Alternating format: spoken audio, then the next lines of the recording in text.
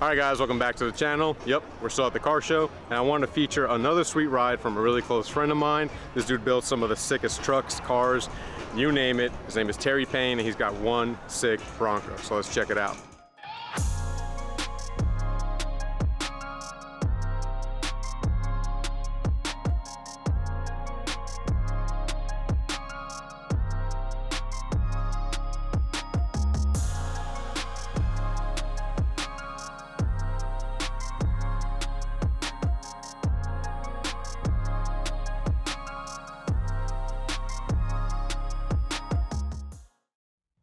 All right, Terry, what's going on, brother? What's up, brother? How you been? Man, I love him like a brother.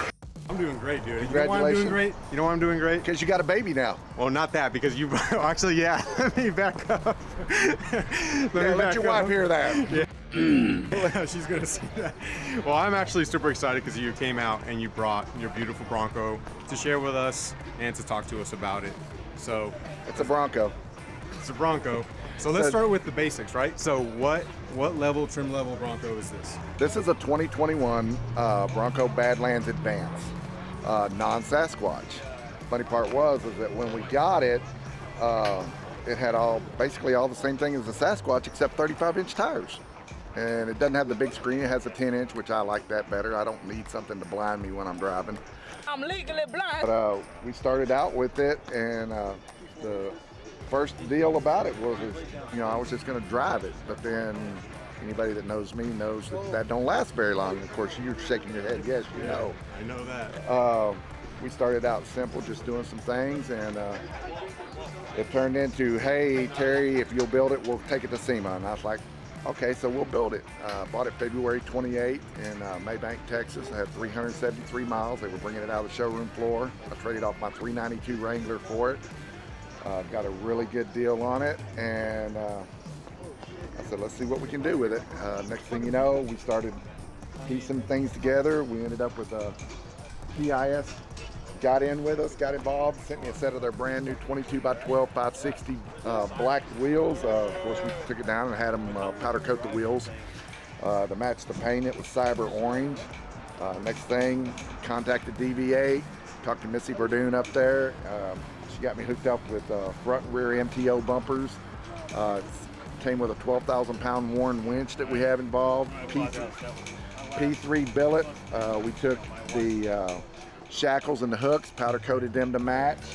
Ended up going DV8 side steps. And of course, you know, as a partner with Ford Air Design, we had to add them. I do a lot of sales for them. They're great people. So we added their hood scoops and their door guards. If you've got a Bronco, get a set of the door guards. You will love yourself. We also got them for F-150s and everything else.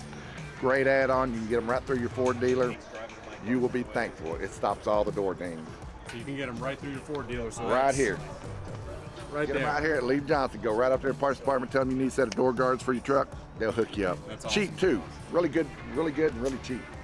Of course, then we went with the KC 50-inch light bar, the KC slim lights, added the amber lenses.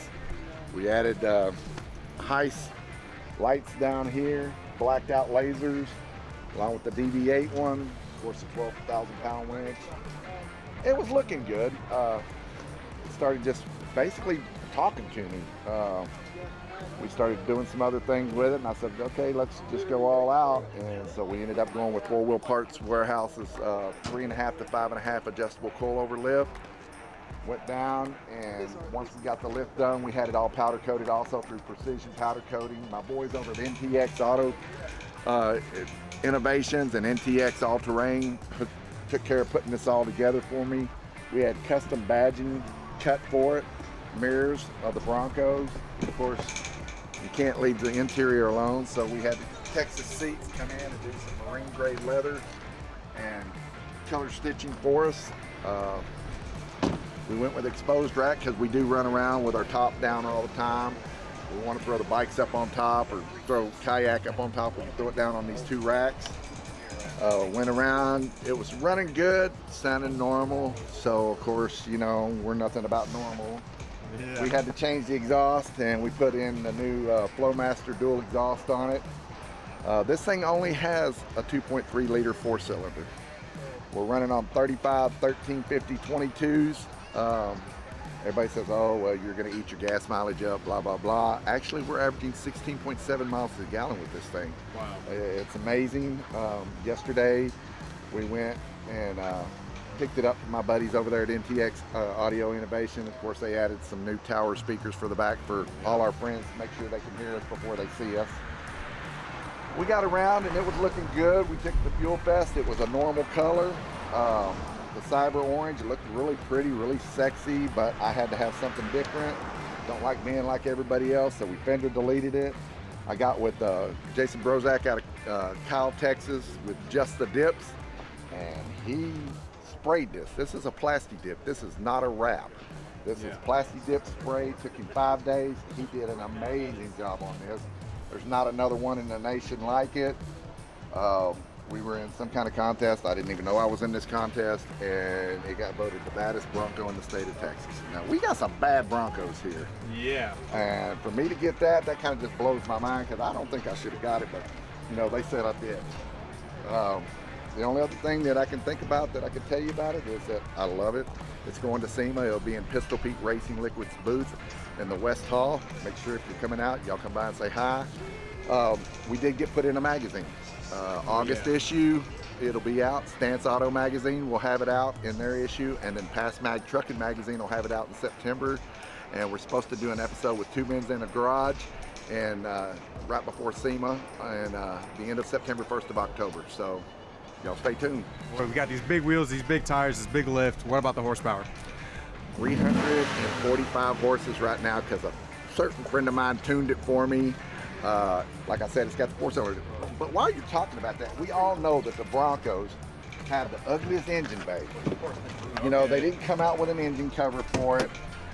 Let's do a little tweak here. If you have the 2.3 liter 4-cylinder Ford Ranger cover, fits it perfectly. So that's from a Ford Ranger. That's from a brand new Ford Ranger. Oh, It'll wow. go right on it, covers it up, dresses your engine up, makes it look sexy. Yeah, that looks really We good. also added the little hood struts there. Oh, okay. Yeah, you definitely want this little nice little engine cover there. Yeah. You can also get that through Ford, $108, and it comes with the nuts and bolts. And bolts right on. That's awesome, Mr. Terry. But Alrighty, guys. And what is your social media, your Facebook, Instagram? my my Instagram is RDM Builds. My YouTube is RDM Builds. You can find me there, RDM Builds. Give us a Alrighty, follow guys. and a follow. And if you want to see this truck at SEMA, you already know where to find them. Pistol Pete's Racing Liquids, West Hall. Alrighty, sir. Thank you so much. Thank you, Brian. Y'all have a good one. right. Congratulations on the baby again. Thank you. All right, guys, that's going to wrap up today's video.